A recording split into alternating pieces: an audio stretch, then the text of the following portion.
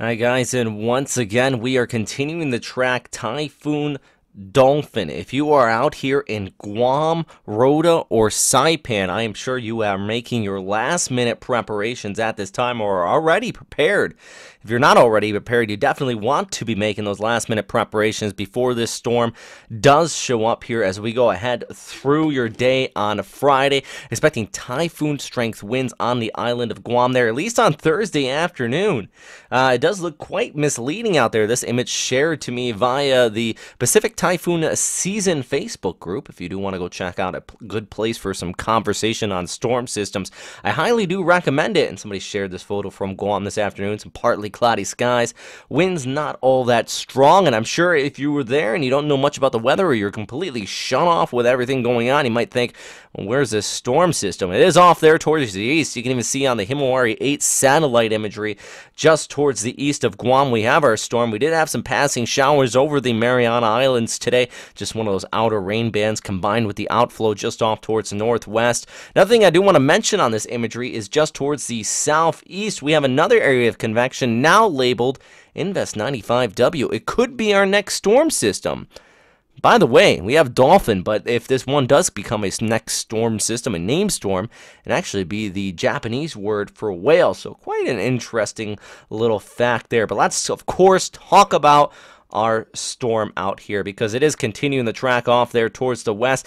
At this time, winds are about 70 gusting to 100 knots, pressure at 965 HPA. Key thing I do want to say with this, it is just barely a typhoon. And today we have been seeing some robust convection in the center of circulation, but overall the storm system has been struggling. We've been seeing an abundance of dry air wrapping in from the west towards the east, and when you pull up the water vapor imagery, you can really see that. This is dry air off here towards the west being indicated in the yellow, back towards the east, the blue air, and much moister air coming in from the intertropical convergence zone, and then you have that drier inflow in this dry slot really wrapping around that center of circulation. So we have a very large area of convection we're dealing with here with the outflow off towards north, but this core right here, that is where the heavy rainfall is and those typhoon strength winds. So don't look at this overall circulation and think typhoon. No, it is this core right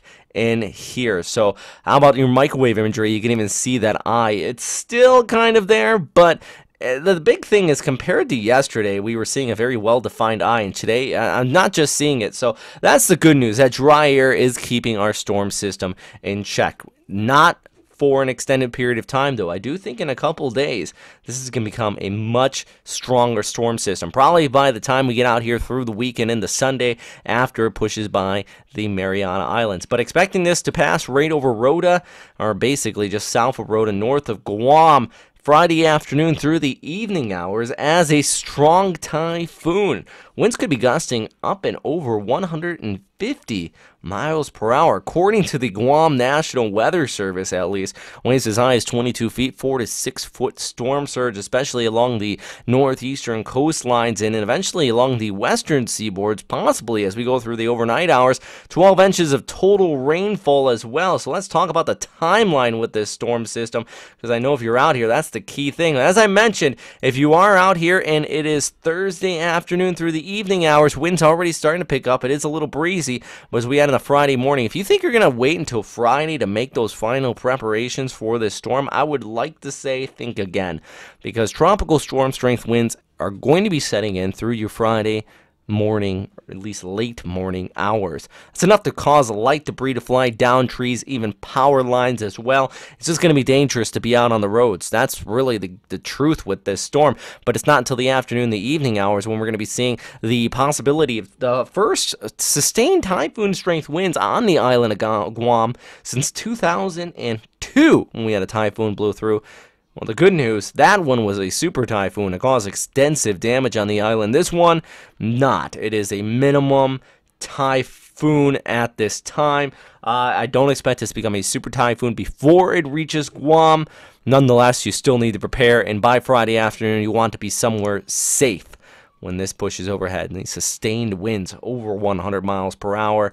And then as we go through to Friday overnight hours, just stay indoors, let the storm system pass. Key thing to note, as I mentioned, the waves and the storm surge in Rota are definitely going to be there. First coming in from the north and the east as we go ahead through Friday afternoon, and then eventually switching in from the west after the storm system passes and those winds start to shift into Friday evening and then the overnight hours. Saturday, winds will be coming in from the south, still going to be breezy out there, so think by Saturday morning it's still not going to be over because these conditions will continue to be rough. It's not till Saturday afternoon, the evening hours, when life should start to get back to normal, despite the fact we're going to be seeing some debris out there. Now, as the storm does continue to track off towards the northeast, I do want to mention we do expect this to really overcome that drier inflow, combat that vertical wind shear, and this is going to intensify into a pretty monstrous storm system. And I say that with all seriousness.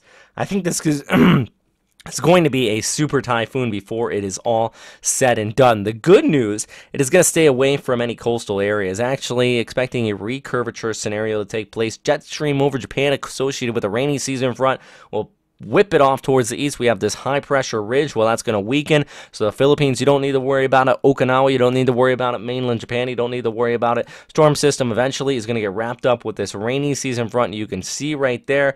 Let's actually pull up the upper level winds for you, and I can even show this for you.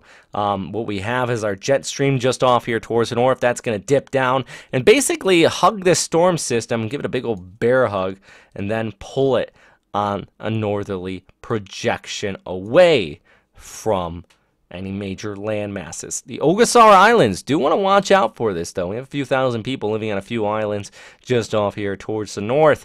As far as the storm system, though, I do expect it to get one more big burst of convection before it does get whipped off, and that is really when this is going to be reaching its max intensity. So yeah, this is definitely the big topic out here today. Typhoon Dolphin. Do want to continue to watch the threat of a tropical development just off there towards the east. Possibility of that happening. Thunderstorms and typhoon conditions on Friday.